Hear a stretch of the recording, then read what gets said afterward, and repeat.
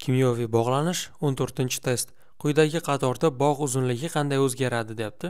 Birinchi berilgan modda uglerod tetraxlorid, ikkinchi modda esa uglerod tetraftarid va uglerod tetrayodid, uglerod tetrabramid. Ushbu moddalar ketma-ketligida bog' uzunligi qanday o'zgaradi? Bog' uzunligi nima degani? Ikkita atom bo'ladigan bo'lsa, mana shu ikkita atomni yadrolari, bitta atom yadrosidan ikkinchi atomni yadrosigacha bo'lgan masofa, mana shu masofa demak bog' uzunligi bo'ladi.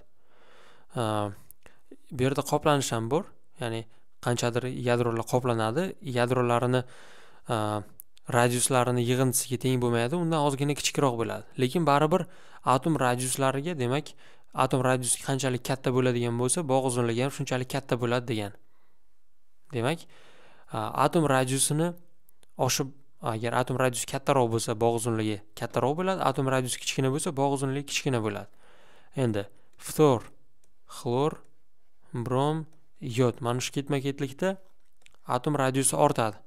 Chunki guruh bo'yicha turibdi, ftor, xlor, brom, yod bitta guruhda turibdi va ushbu ketma-ketlikda davr oshib boradi, ya'ni ftor eng kichkina davrda joylashgan, undan kattaroq davrda xlor, undan kattaroq davrda brom va elektron qavatlar ham oshib boradi. Elektron qavat qancha katta bo'lsa, demak, qancha ko'p bo'lsa, atomda radius shunchalik katta bo'ladi degani. Demak, eng katta radiusli bu yerda uglerod yodid, tetrayodid bo'ladi. Undan keyin esa uglerod tetrabramid va undan keyin tetraxlorid va eng kichigi uglerod tetraftarid bo'ladi atom radiusi bo'yicha. Mana shu ketma-ketlikda demak atom radiusi kamayib boradi. Birinchi berilgan element modda uglerod tetraxlorid, undan tetraftaridga o'tgan paytimizda atom radiusi kamayadi. Chunki ftor xlordan yuqorida joylashgan gruppa bo'yicha va radiusi kichkina xlordan. O'sha uchun demak bog' uzunligi kamayadi, B bo'ladi birinchisida.